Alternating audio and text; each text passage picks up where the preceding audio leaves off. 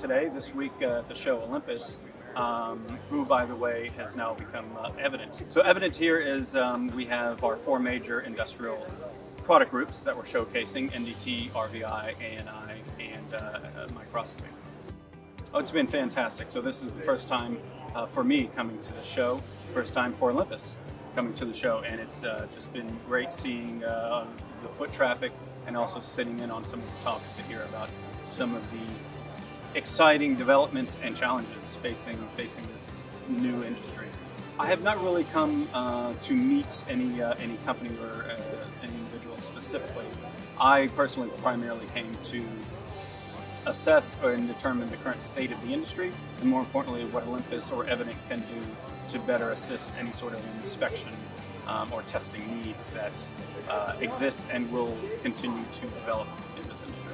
So for Evident and how it aligns with and provides solution to this industry, one of the bigger challenges I see is in inspection requirements and what is being inspected, and essentially standards. There's no standardization in this industry because it's still burgeoning and it's still so much bespoke and custom material that there's no standard. So it's difficult to have that conversation on exactly what is needed as far as products are concerned and accuracy and precision, because we offer a wide range of quantification of defects. So to know precisely what is needed would be good, but it's new, and that will be learned down the road for sure.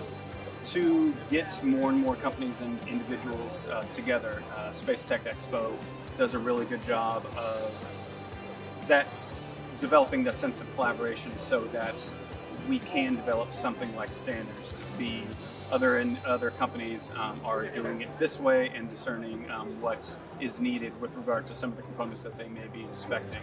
I would recommend exhibiting at Tech Expo.